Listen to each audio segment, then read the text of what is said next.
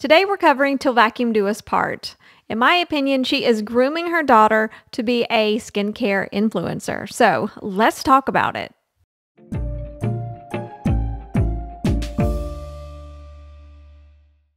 Quick note, I'm removing her daughter's name from this video because I do not allow the names of minors in my comment section or videos. You guys love hearing favorites, and she actually has 2 new ones right now. She has very sensitive skin and she even gets oily, and so she's tried so much stuff. If you've been watching Till Vacuum Do Us Part for a while, you have seen her do this so many times. She talks about how her daughter is a skincare snob. She researches all the ingredients in skincare, and then she always talks about the products and links the products her daughter recommends. And I believe her daughter is in middle school. This is one of her favorites right now, and I'll link these for you. But that's a favorite. She had a really hard time finding a moisturizer. In my opinion, Ashley is grooming her daughter to be a skincare influencer. When she turns a certain age, and I don't know what the age is, but whatever they find appropriate, right? Because they're holding off on this because they don't want backlash. You guys know there's an entire stop exploiting your child movement going on social media right now. But when they think the time is right, they are going to unleash her on social media and promote her. They're already promoting her as a skincare influencer expert. Until she reaches that age, what they're doing currently, in my opinion, is they're building her reputation. They're building her a following through Ashley's following.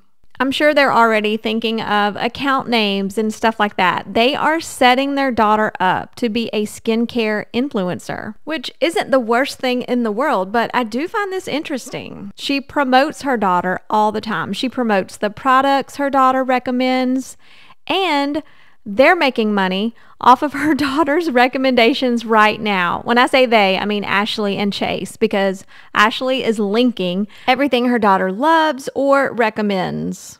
Since she is a little bit oily, and we tried them all, and she's in love with this. And then she's got a new favorite body wash, which I tried out last night, so I'll show you that too. This is interesting to me because I believe they have found a way to make money on social media involving their child, but without physically exploiting her on social media, so they don't get the backlash, you know? I wonder if they're paying their daughter for, doing research on these products and providing this expert opinion on these products. I mean, I think she should be paid. Ashley promotes her daughter as a skincare guru, but they're not showing her on social media. And when I say they're not showing her, I mean they're not filming her. They're not putting her in front of the camera. They used to film her. They used to include her in some Instagram content and over on YouTube, but they've pretty much stopped doing all of that, which I love. But I do find it interesting they figured out a way to still make money off their daughter without physically showing her on social media. This is the body wash that she is loving.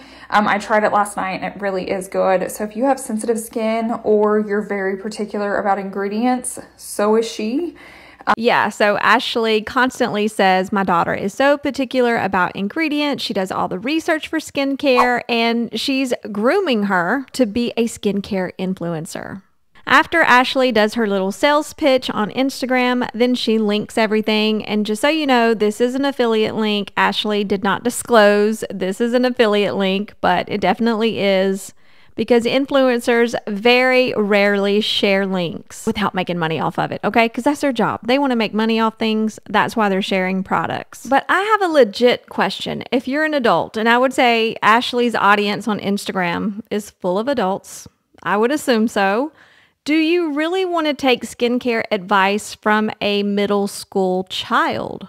Ashley claims a lot of her viewers are interested in her daughter's favorite products. I think it's more believable if you're a mom who watches Ashley and you have a daughter the same age as Ashley's daughter and you're interested in skincare for your daughter. But I'm a grown woman and I would never take skincare advice from a middle school child. No, there's too many other good content creators out there who are older with more experience and knowledge in this field. So what do you guys think about this? Do you think this is smart? I mean, they're building a platform for their daughter, but they're doing it without exploiting her. They're not putting her in front of the camera. They're not making her work at this time. Maybe she works behind the scenes. You know, maybe they say, you need to research these products in order for me to link them or recommend them. I don't know what's going on behind the scenes. You know what I mean? And their daughter probably loves skincare. It's not hard to believe that she might really be interested in skincare. I mean, a lot of girls, a lot of women are interested in skincare, but I'm definitely interested in how this plays out. How will they transition her from never being in front of the camera to all of a sudden being in front of the camera and selling products, linking products every day like Ashley does? I'm also interested to see at what age they allow her to do this. I also think it's interesting they have found a way to make money off of their daughter. You know, they're using her knowledge to link products, so they are making money without putting her in front of the camera and without using her physically for content. Is this the new way influencers are building social media platforms for their children without putting them in front of the camera? What do you guys think about this? Let me know. Leave a comment. I will definitely follow this along and expect a future video on this for sure. At this point, with the information that I have and everything I've seen, I don't hate it, but I don't love it. You know, like I want to follow this along a little bit more before forming an opinion because I feel like I almost need to see how this plays out. Anyway, let me know what you think, and thanks so much for watching today.